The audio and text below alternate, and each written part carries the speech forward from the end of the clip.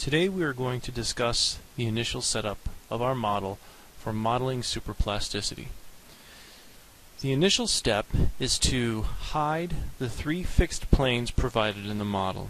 These planes are stationary, cannot move, cannot be deleted, removed. Best we can do is hide them. If you need a stable element that does not move, some sort of a reference that will always be fixed, using these elements is a good idea.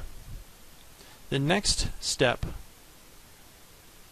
is selecting the axis system function and simply selecting OK. We want to make sure that the axis system is current. We also want to make sure we have no selections in any of the selection fields.